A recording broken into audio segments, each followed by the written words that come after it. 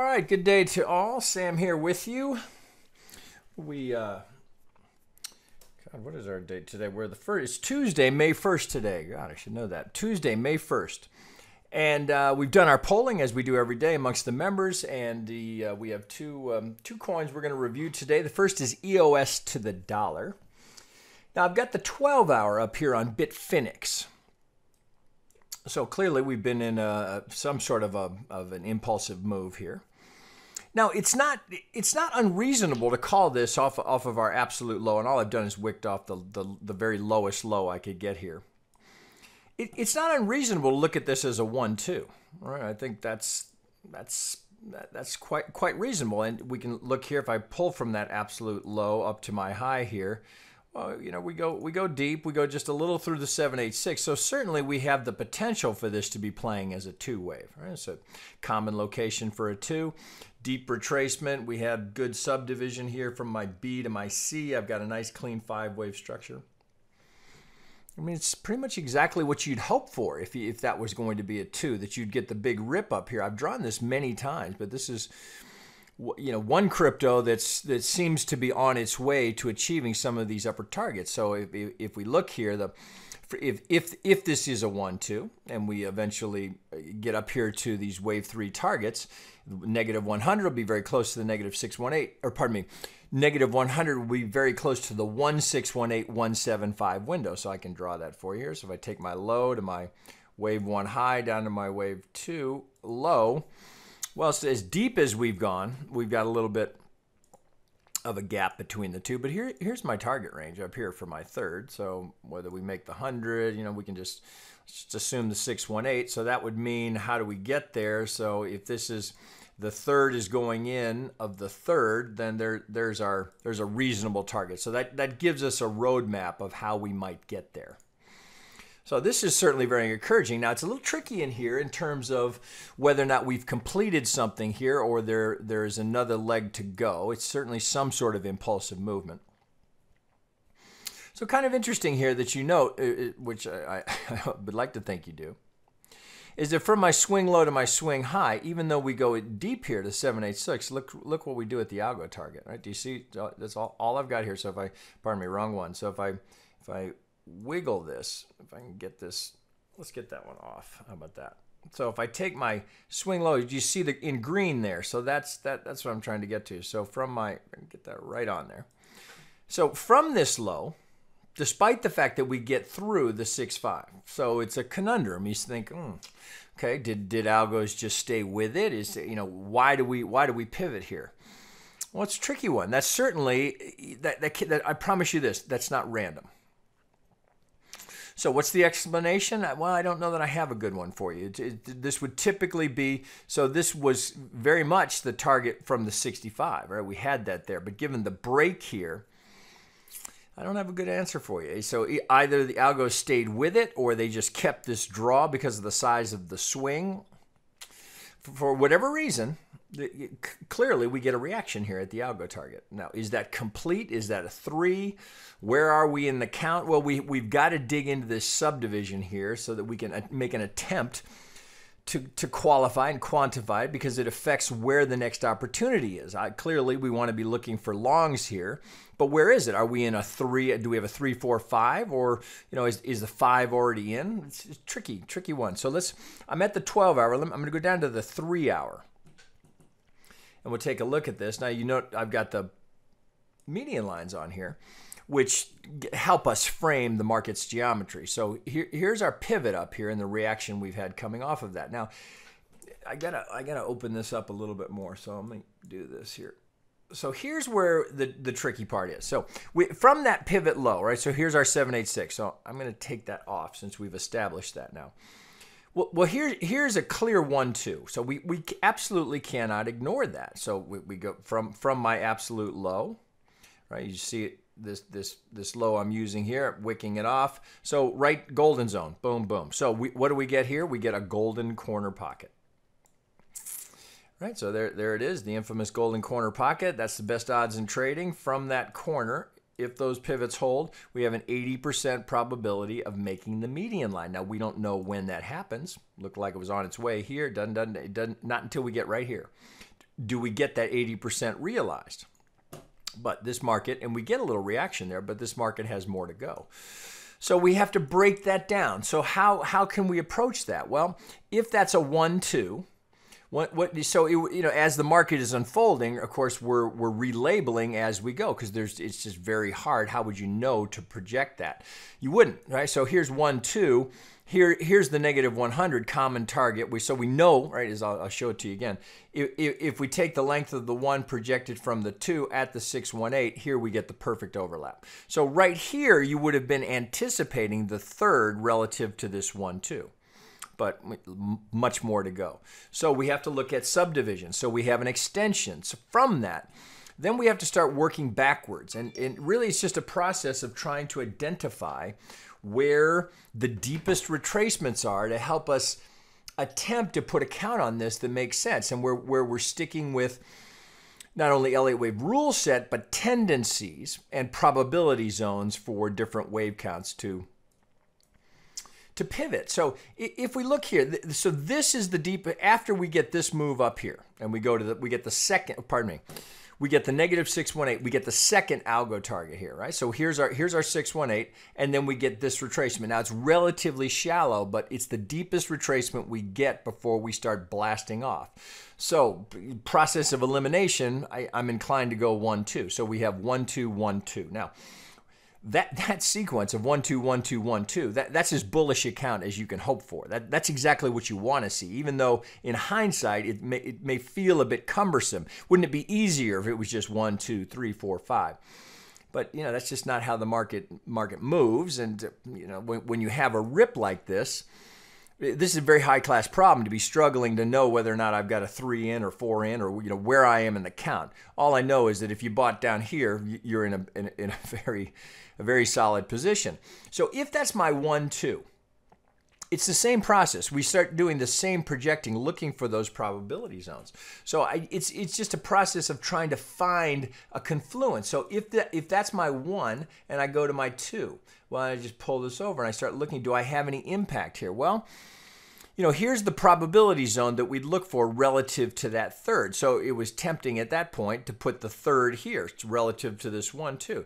You're thinking 3, 4, and then you go up for the 5. Now that's possible. It's possible that that's the count that we have. So here's an alternate where you got to look at that and say, well, that could be the case. It could be, right? So 1-2, here's the probability zone, here's our 4, and up we go for a 5. So that's a contender, but I would show you why that's not my primary count. That's a secondary, so that would be an alternate. Whoop. Let me grab this individually. So I still see that as going higher. And let me show you why. Because once we start moving here, well, if that's a 1-2, we're anticipating that in our third, we're going to get subdivision. We want to see impulsive wave structure. And in order to find that, we're expecting that subdivision to happen. Well, it's the same process here. So let me go down to the hourly where we dig in a little bit more to this. Well, I've got to find a 5-wave structure within this. If I've got this correctly labeled, if it's 1-2, I need 5 waves in there. And as I arrive at this point, you got some shallow, hesitation here before these little kicks. So if you were trying to play this, so it's not unreasonable to think you had 1, 2, 3, 4, 5, right? But if I start measuring in here and I start working backwards, right? So now here we are. So I'm going back after the fact here, understanding that this has been relabeled repeatedly on the move higher. So why does this matter? Well, I'm going to get to that in a second. So here we get 1-2. So we have the potential now for another 1-2. So if this is going to subdivide, what I think we have here is a completed 1 wave. So here 1, 2, 3, 4, 5 completes a 1. Then we get this retracement. This is the deepest retracement that we get before this launches. So I measure that and think, could this be the next one too? Is this my subdivision? Well, it's not perfect, but it's potentially what we have here. This is the front run, if you can see that. Let me zoom in here. So in blue, this looks like a front run on my 50. It's slight, right? Just a couple bucks before it. So it appears to me that I've got a 1-2, And then we go into this movement here. So I've also then again got to get, so every time I've got a third wave, I've got to get an impulsive structure within it. So if I think 1, 2, well then I've got to have 1, 2, 3, 4, 5 within this third. Remember, it's waves within waves within waves. It's the fractal nature of Elliott wave. So with that, I can start measuring yet again. So if that's 1, 2, and I've just put in my next 1, 2, I'm looking for high probability zones. And I can see here, here's my negative 100. So that's a bit of a tell to me that likely I'm here at a technical pivot. So if I now going to the blue level here, so I'm taking it from the low of my 2, which I'm proposing is the beginning of my 1 wave of this motive wave. And I take it from my 2, and I pull this over. Do you see what I get there? Absolutely perfect to the tick wave 3 target. So this, while it's not, you can't be absolutely certain. All we can do is work with probabilities. So given that I've got a perfect 1618 here, that would imply to me that within this 1, 2 here, that this 1, 2, 3 is accurate. That's the highest probability zone. So I play that as a 3 anticipating a 4. Now, if this just comes screaming down, I might rethink that. But given that I've identified a contender for a third, now I'm going to do the same thing and see if does the pattern hold consistently with regard to likely pivot zones for a 3, 4, 5. Well, here's my 4 right between the 38 and the 50, and we're hovering right around the median line, as you'll note. This was the first time we got through the median line. So given that, that certainly is a contender, right? That's all you know at this moment in time, that I've got a contender for accurate subdivision here. So within my 1, 2, I get another 1, 2, I go up, I get a perfect target for my third, very high probability target for my fourth, and then I get this final rip. Again, no way to know you're getting an extension in the fifth. No way to know. So if I look here, from my 2 to my 3, here's my 4, and then I get an extension in the fifth. I go all the way to the third target, the negative 100, which tells me that likely there's an additional pivot up here. So I'm going to take my alternate tool. Now, because I have an extension, I'm going to take the entire length, not just one, but I'm looking at the length of the third. I'm going to project from the fourth, and I'm going to look for some sort of confluence zone up here. Well, I get, it's not a perfect tap, but I get a confluence zone up here where I've got the 100%, the length of, in this case, in the blue, of 0 of the start of wave 1 through the peak of wave 3 projected from the 4. A very common target in an extension like this is 100% of that length projected from the 4. So I have a bit of symmetry here. So I get this zone here. Now I get this spike that goes through it, but then we quickly retrace that. So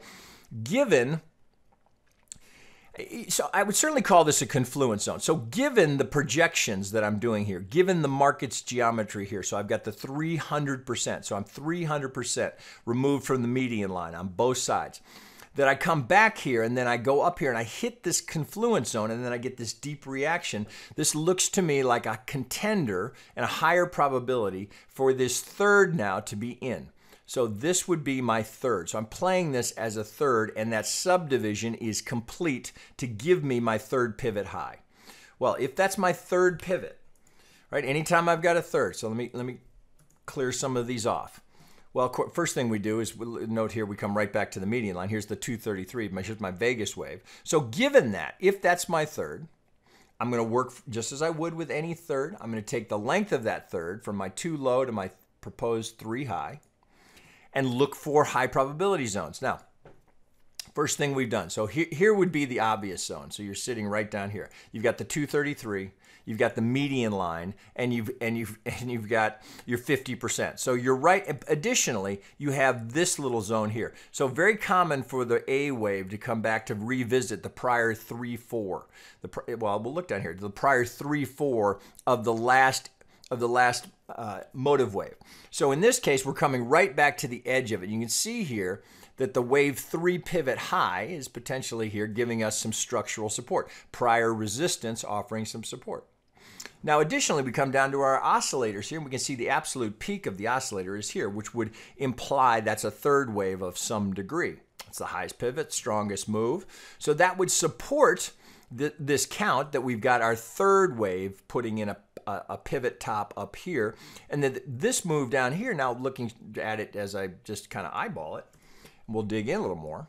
That certainly looks like a 5-wave structure. 5 waves down in a corrective move like this would imply an A wave. So likely contender here is that we've got our A wave in. We're heading into our B wave, and then we'll eventually come down here and put in a C. We don't know where. I mean, contender here. So maybe we have a flat correction. Here's my 618 down here. We don't know, but we know that for this to play as a 3-4 and the 4 coming in somewhere over here, the depth of the retracement, we don't want it to go too far. So as we go, if we were to go to the 618, we're reducing the probabilities of getting to new highs. I mean, it doesn't eliminate it, but we know the higher probability zone for a wave 4 is to be between the 38 and the 50, right? So in a very strong market, you're looking for it between the 23 and the 38. Right, that's a very strong market. So we've already gone through that. So next zone is 38 to the 50 here, where we have potential now to get algos working with us. So is that a front run on the 50? Possibly. That's 1590 down here. We're at 1530. It's possible. It's possible. What I see is I see 5 waves down. So here's where maybe a combination of Elliott and just straight algo pulls is beneficial to us. So we can anticipate now, since we've had 5 down, the highest probability is that I've got my A wave going in right here, right? And it's technical. And if I go down, let's go. Where am I? 30 minute. Okay, that'll work. So let's look in here. This looks like a strong contender. So I can pretty quickly see. Well, it looks to me like here's an ABC into a well, wrong one. Sorry guys. I want a 5-wave structure. That's what I want. So come here. There we go. Okay. So from that, it looks to me like 1, 2. This looks like I've got potentially 3, 4, 5. So let's think now. So what do we have? So let me lower that degree. Let's go. We'll go into yellow, and we'll go. No, we'll do it in blue, and let's go down to submicro. Okay, so there we have that. Now look here. So I've got potentially now 1 ABC, classic 2-wave here. It couldn't be any more technical. Just a perfect ABC. Well, then I come down, and it would appear that I've got 3 waves. So that would imply that potentially now we've got another kick on this. So if that's a 1, 2, or you could think if it was A, B, that could be C, but we want to look now here. So if I take from my 2 to my 3, I'm anticipating, or where's the most likely zone for a pivot?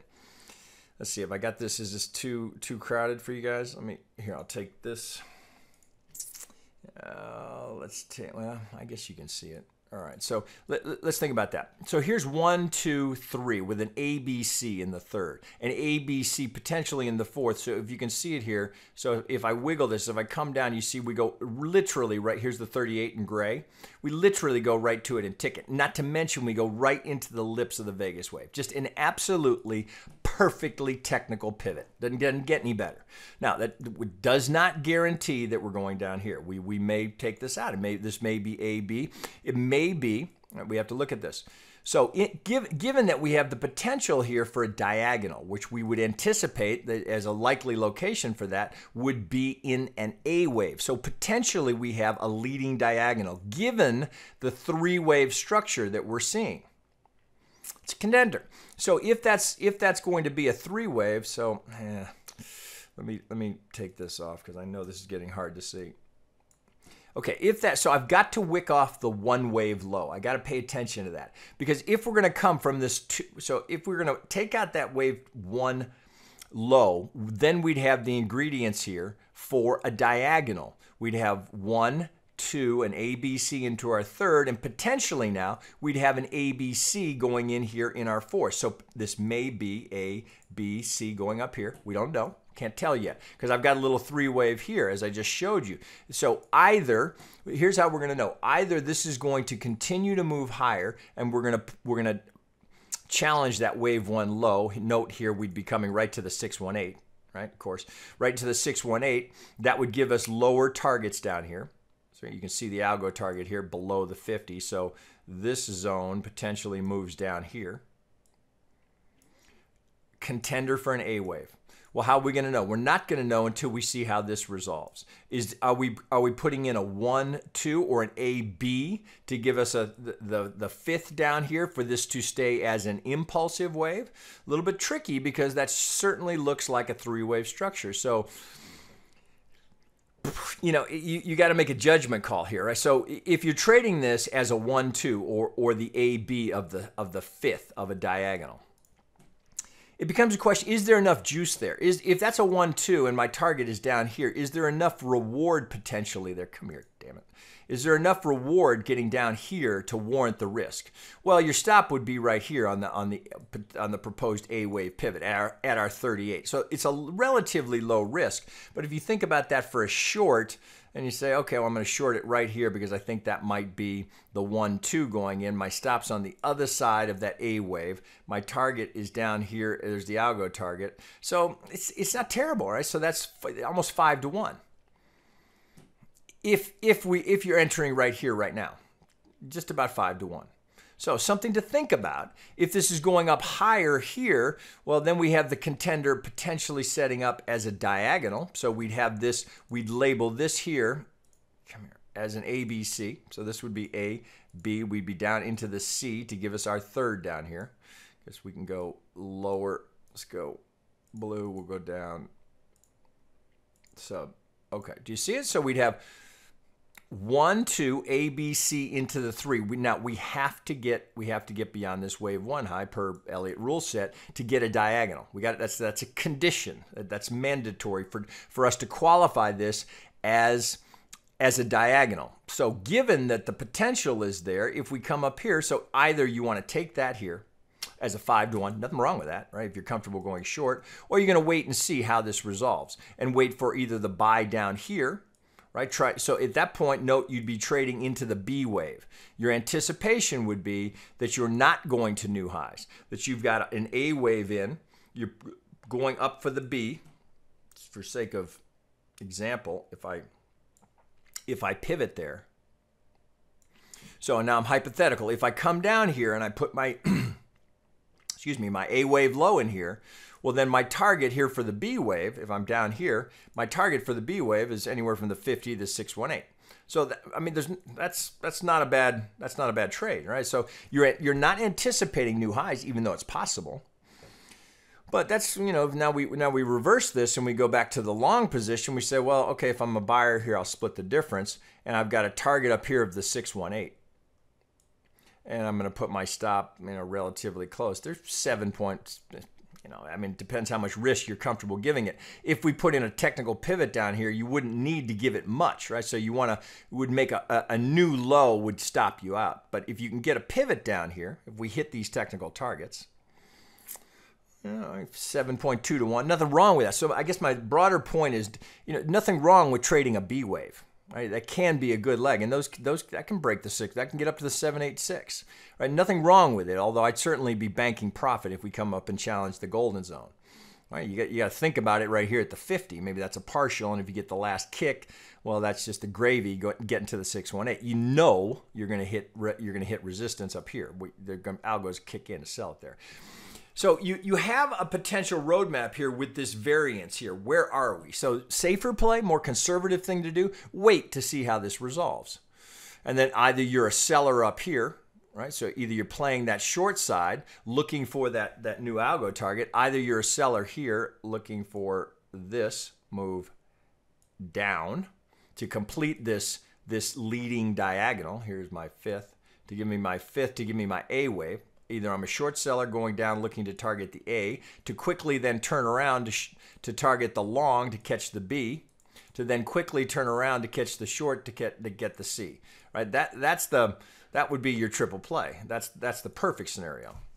Right? Now, does it play that way? Well, it certainly could. It certainly is a viable roadmap for us to see this resolve and ultimately come all the way back to where we started, which is, well, we've got one hell of a move on our hands. And if this is going to play, now we put it into context.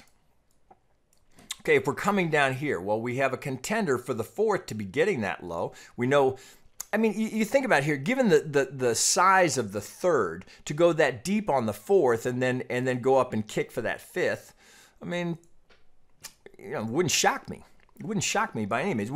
I think we can all agree how strong of a project EOS is. I mean, this is one of our majors. So the possibility that we could see this kind of technical trading is certainly quite high. And given the extreme, this extension that we saw here in the third, which by the way is where we'd anticipate it, but we caught the extension in the third of the third, right? So here in the larger degree, we're still at 1, 2. We're still in the third wave. At least per my primary count. So all we're trying to do is find trading within the fourth wave that's going on right now. So we go into the 30-minute and you can see that we've got some 5 to 1, 7 to 1. I mean, there's good trading in here. But if you step back from it and look at where are we likely going? Well, you want to be conservative. I would certainly be looking for buy side only, given the wave count. If you're just as comfortable going short as long, there's certainly some meat in there to be trading on the short side, given the volatility that we've had, given the size of this swing. So an A to a B, that's not a bad looking trade. As we look there was 7.26 to 1 in there if we just go to a common target for a B. So you got to choose your spots and think about, you know, do I want to be going short in EOS here? I mean, that's my bias certainly would be looking for long. So I would be more prone to be waiting for those high probability zones to be looking to get long because I've got so much upside here. So if this is 3, 4, 5, I'm still just putting in the third wave relative to this 1, 2. 4 inevitably coming if we get up and get that, meaning 5 and the third relative to that very largest degree. So if I take us all the way back to where we started and we put the whole thing in context, where are we trying to get to, right? Remember, if that's 1, 2, right? I mean, 3, we're up here at $34. What are we now? $17. So there's a clean double if we're going there. More than that, I should say. More than that, right? So potentially now, so look what we'd have here. We'd have second algo target. If we're going to tap that 618 from here, we'd have second algo target.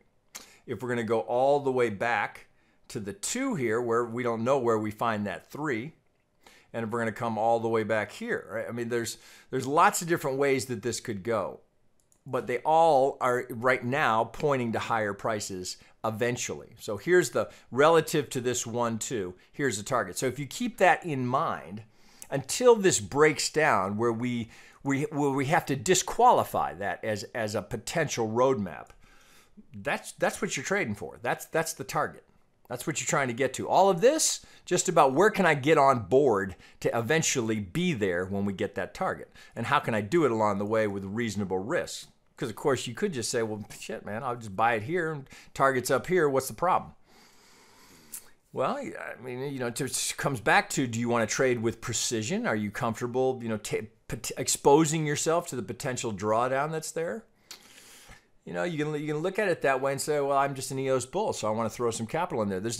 I'm not advocating against that. I'm showing you a way, though, that if you want to be more precise about how you approach it, and you want to avoid, if we get into something where we have a substantial downturn, and you've parked some dollars, and in this case it would be dollars, and you park dollars in there, it's just a matter of opportunity cost, right? So now you're buried in EOS because you're underwater. So now you've become, you know, your long-term hodler and you're hanging on for dear life because you're convinced eventually you're getting there. Well, eventually you may be right. So what? Again, trader's choice. Are you okay if you park some dollars there and just ride it out until eventually you get there? That's not an unreasonable position to take. I'm not saying it's not. If you don't want to go through all this work, I mean, you can certainly look here and think to yourself, well, I've had a pretty substantial move here. The retracement's going in, seems like a reasonable place. You know, look here. I'm right at this prior resistance. I'm right in that zone. Not a bad place to be looking to be a buyer. Maybe a break here. I mean, you know, it's all just a question of how you want to approach the market. You want to be precise? Well, we can certainly help you be precise. You know, this methodology is how you get yourself into the market here and reduce and lower the amount of risk that you're taking. Want to buy and hold? Well, you know, it's not an unreasonable position to take for a project like EOS, right? So you have to just be a long-term believer.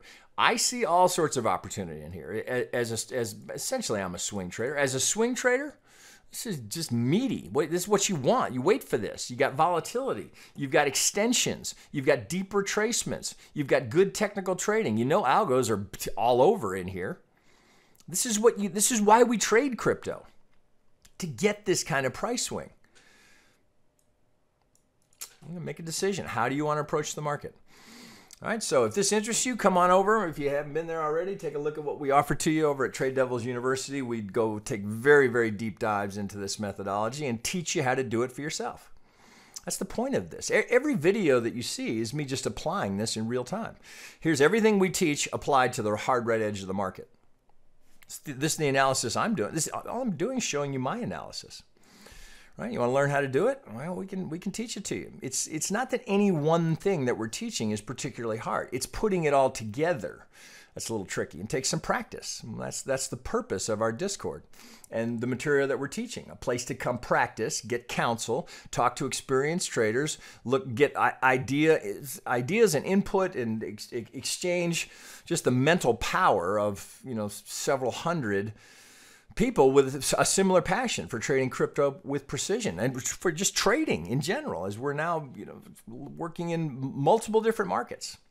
This methodology applies to any market. Doesn't matter. It's the same thing. Exact same reasons, exact same movement. What's different is that we have this potential for this explosive asset class to be taking us into levels that we haven't seen just yet. And the idea is that we're just getting started in crypto.